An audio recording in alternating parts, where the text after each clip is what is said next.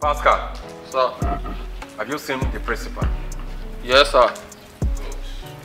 So, who amongst you broke into the principal's office? Sir, we don't know. Don't know.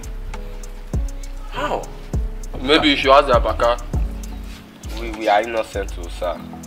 We know nothing about that, sir. We have nothing to do with this, sir. Are you the one to send me to go and ask Abaka? I have discussed with Abaka and they refused. We know nothing about that, sir. We have nothing to do with this, sir. So you are innocent? Yes, sir. We have nothing to do with that, sir. Good. No problem. You people should continue to be innocent. Yes, sir. Every day is for the thief. But one day, I repeat, one day is for the owner.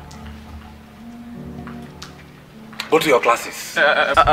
Before you leave, if we have not given you any punishment today, that does not mean that you are really innocent. Well, fair enough. Yes. The next time you behave so rude like this in our presence, we'll make sure that we'll punish you accordingly. Can you imagine? Seriously? You appear to be very innocuous, but progenitor of all refugees.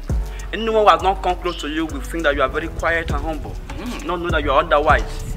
Very stupid people. Very stupid. I have not seen the kind of student like this before.